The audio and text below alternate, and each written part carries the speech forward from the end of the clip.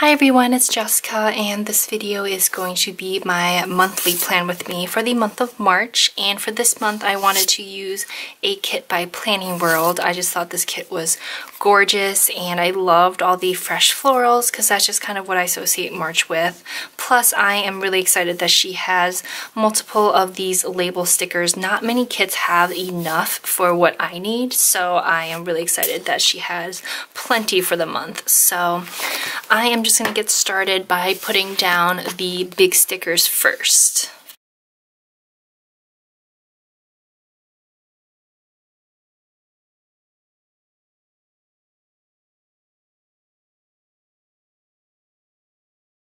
She has these two larger boxes for the sidebar with goals and notes, so I'm going to put these down. Honestly, the drawings in them are so pretty that I probably won't be writing in them. I just don't want to cover up these little drawings in there with my writing, so I'll probably actually just wind up leaving these blank. But anyway, it has actually already been almost the middle of March. I guess not really the middle. I just feel like I'm behind on it because I spent so long trying to decide which monthly kits I wanted to order that it's already like well into March by the time I got them and can plan. So I am excited to get this, though. I think I definitely made the right choice with these, the two that I wound up picking. So in this planner, this is like my main planner, and I try to keep the monthly view and the notes pages very functional for me since this is what I refer to on a daily basis. So in this planner, I like to mark down my work schedule, and I love that she includes so many of these labels because this is what I use for my work schedule. And actually, I think it's kind of funny, but I wound up picking up 2 extra shifts this month. If I hadn't done that, I would have the exact right number of label stickers for work, but I picked up 2 extra shifts, so now I need to figure out what I should do with those 2 that I picked up. I might just have to pull in some other stickers. So I'm just gonna go ahead and start marking down work though for the rest of this month.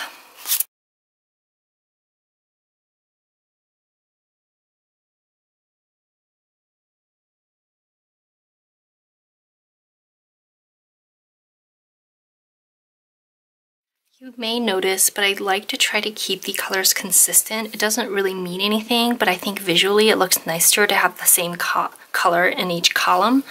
So I'm going to try my best to do that. No guarantees though, and I think the weekends are a little bit up in the air.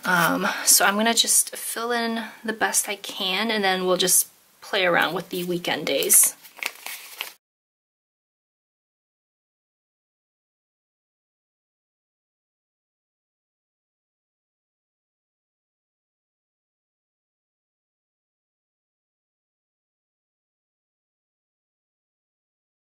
Okay, so that actually worked out better than I thought. I think I have everything covered for the weekdays, and then I'm just gonna go in and maybe use these to fill in some of my weekends. And I think it'll just be like one day that doesn't quite match up with the rest, but I think I'm okay with that. And then I will still need to figure out what to do for the days that I worked overtime because, like I said, I had just enough stickers to fill in for my usual work schedule for this week, or this month, I mean. I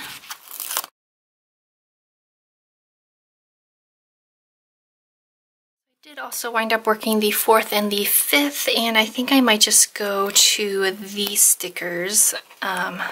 These are from Sugar Paper for the Target collection, and I do really love these label stickers. Like, I wish they sold them individually because I tend not to use the rest of this.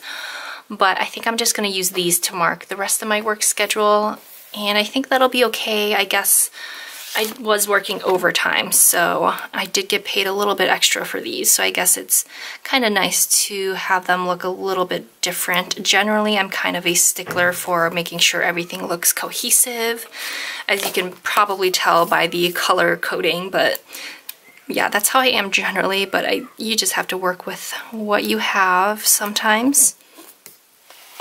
And I think that still looks fine, so I don't think that'll bother me too much.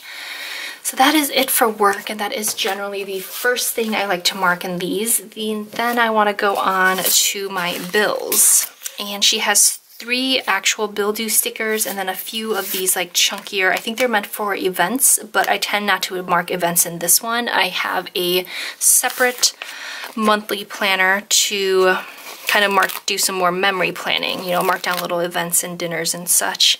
So I think I'm going to use these 3 bill due stickers for my 3 credit cards, and then I'll use something, maybe these, to mark down like rent and my phone bill and that sort of thing.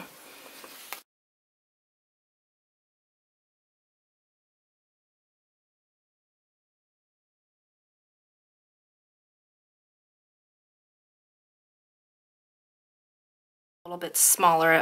These bills are taking up a big chunk of the day, so I kind of wish these were a little bit smaller, but oh well.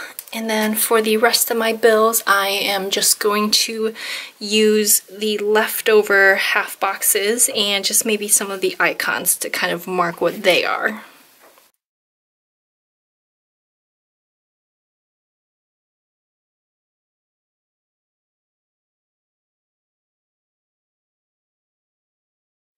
And I just snuck in the little payday on the 1st of the month. Honestly, this day is going to wind up looking so cluttered. Not a huge fan of that, but I will deal with it.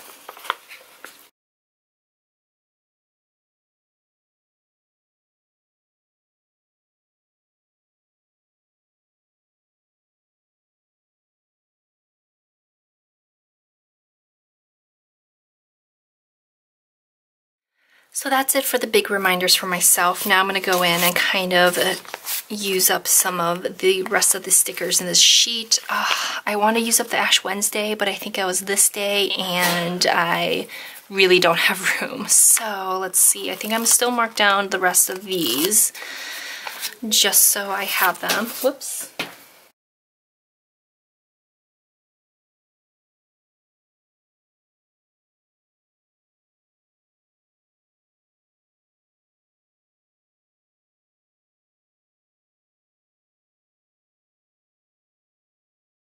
So I just went ahead and put down all the date dots. I do like the fact that she gives you the dates for all the days that are not in the month. I skipped on those, but it's kind of nice that she did that. And I also really like that the colors are consistent for each week and that it's not kind of just a different color every day. So that makes me really happy. So let's see what I have left of this kit. I have a ton of icons. I tend not to use that many icons in this spread just because this is meant more for just my functional purposes. Oh, you know what I realized? They have like the little I might switch out this icon because I realized she has a little cell phone icon instead that I think works a little bit better. And it's even the same color, so that's nice. Anyway, this is generally all I do for this spread. I like to keep it very like uncluttered, but I do want to pick out one of the full boxes to put here too, just to block out that day. So I'm gonna do that as soon as I switch out that icon.